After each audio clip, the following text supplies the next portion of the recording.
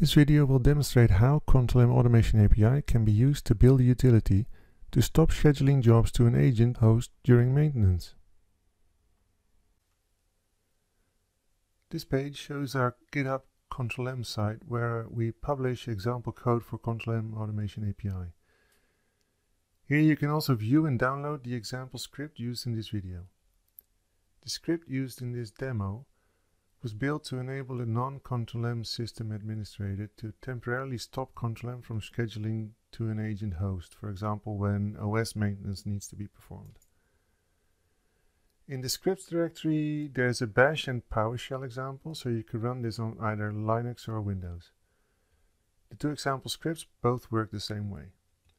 Looking at the Bash script as an example, we can see it is using the following Control-M Automation API requests. First, it performs a session login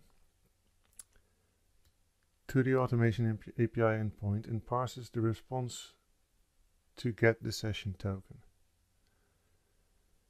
Then, if the stop action was chosen, it uses the config server agents request to retrieve a list of agents that match the name that was entered by the user.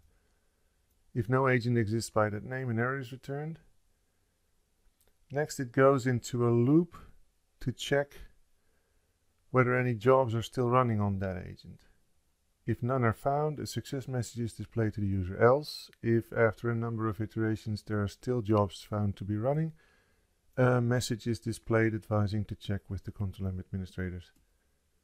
It then makes the request to disable that agent, so that will stop Control-M from starting any new jobs on that agent.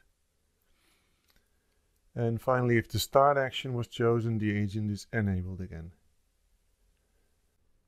Let's quickly run the script to see how it works. First, we run the stop action.